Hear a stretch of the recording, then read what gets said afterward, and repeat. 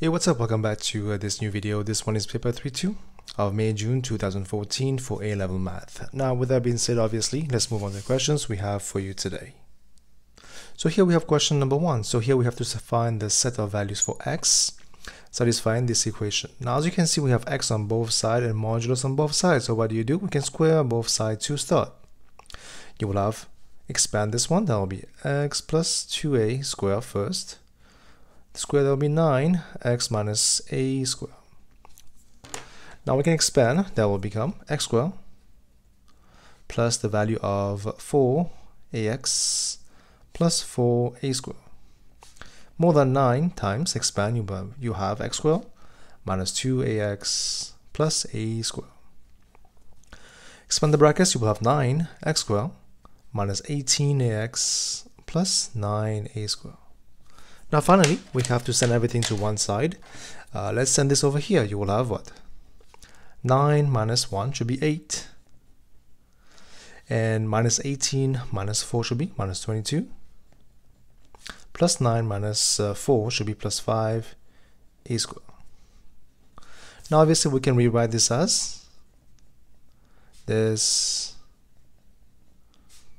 on this side less than 0.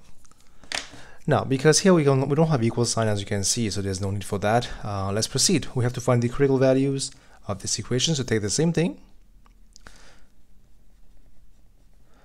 and then we just have to equate that to 0. Now you can solve this in two ways. One is by factorization, and one is by using your formula if you want to. So I can use factorization in my case, but you can use your formula if you want to. Now it'll be 4x times 2x. Now 5a squared simply 5 times 1. 5a times 1a, sorry. Now if you do observe, we need to have minus 22, so that will be minus 20. So my 4x times minus 5a will be minus 20a, and then minus 2a. So x will be the value of a over 4. X will be the value of 5a over 2. So these are the critical values. So we will have to use those to find the set of values for x for which our equation is defined. 0, this is the first value, this is the other value. Now as you can see, this one is a positive value. It will be a minimum curve. Fair enough, right? Now what's next? Has to be less than 0, so below, as you can see, below will be only between those two. So as you can see, x will have to be between the values of a over 4 and then 5a over 2. And this is your answer for question number 1. Now let's move on to question number 2. So here we have to solve the equation. Solving means finding the values of x correct to 3SF. So one by one, you will have ln. Here we have 5 minus exponential minus 2x. That will be the value of half over here. Now what is ln? We have to know ln is log to the base of e.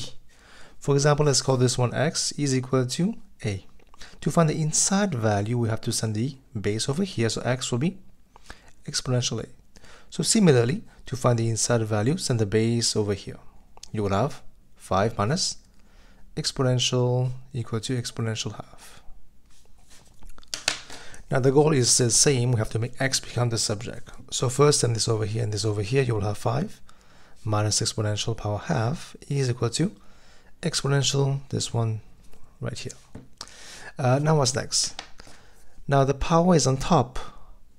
We have to bring this down. We have to apply ln or log. In this case, we will apply ln because we have exponential on both sides. You have this over here is equal to ln exponential minus 2x. Now obviously by the laws of logarithms, we can bring this down.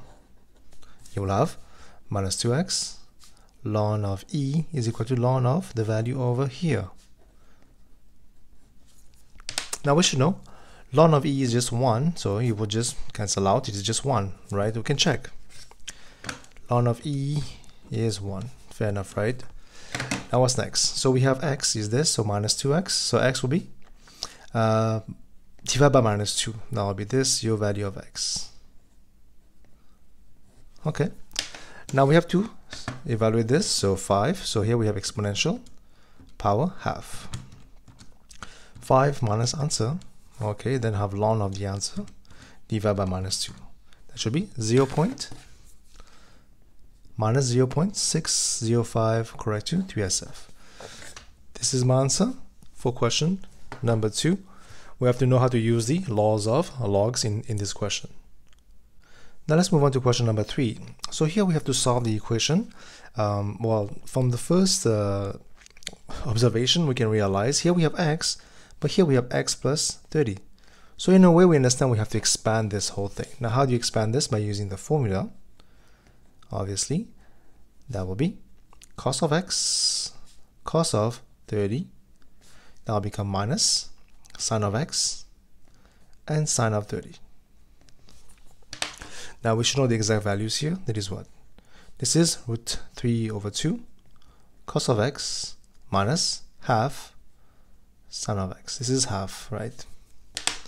Now bring everything back to your question. You will have on one side, you will have root 3 over 2 cos of x minus half sine of x is equal to 2 cos of x. Now, when you have cos and sine in the same line of an equation, they are not together. They are like, they have this minus this and equal to this. We can divide by cos of x everywhere. You will have root 3 over 2 minus half sine by cos will be tan of x, and that will be the value of 2. As you can see, we're trying to make tan become subject, so send this over here. You will have half tan of x is equal to root 3 over 2 minus 2. Right, so this over here, you have this. Now, finally, tan of x is what? Is simply the value of 2 times this whole thing. Great. Now let's find the value of that. That should be root of 3 divided by 2 minus 2 times 2. That will be minus 2.2679. That is minus 2.2679. So clearly tan is a negative value, so we have to proceed accordingly. Now when tan is negative, ASTC, it will be in this quadrant, but also in this quadrant. Now whenever it's negative, we don't find x directly, we use a prop angle. For example, I will call this one theta. So this value here will be 180 minus theta, and this will be 360 minus theta. Now first we have to find the value of theta. What is theta? Theta will be simply tan inverse of the positive value of this one. Let's see what do we get.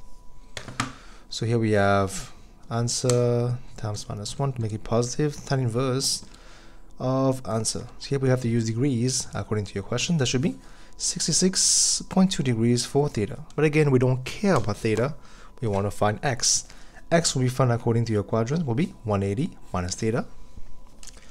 So 180 minus 66.2, that should be 113.8. And then 360 minus 66.2, that'll be 293.8. Here you go. This is the two values for x as we need. Now finally, we have to check. X is between this one and this one. Now, whenever you have negative values for x, as you can see in this domain, we try to check. Let's check. We have to minus 360 to both of these values and see, well, if we have anything else in this domain. Again, I'm just testing. I'm not saying that this is the way to go, but we have to test because we never know if we have anything in that domain. 113.8 minus 360, sorry. That will be 246 minus 246.2. Now we have 293.8 minus 360. That will be minus 66.2. Now the reason why it's okay to do that, we understand that in angles, minus sign is only direction. So when I tell you minus 66.2, it is simply, instead of going this direction, I'm going this direction. That's what it means.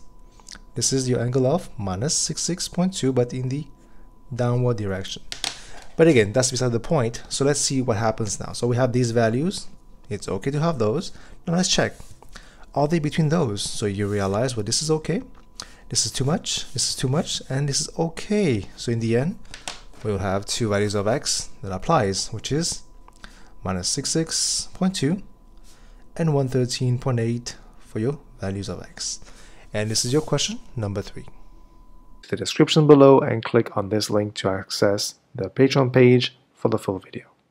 With that being said, good luck and thank you for watching.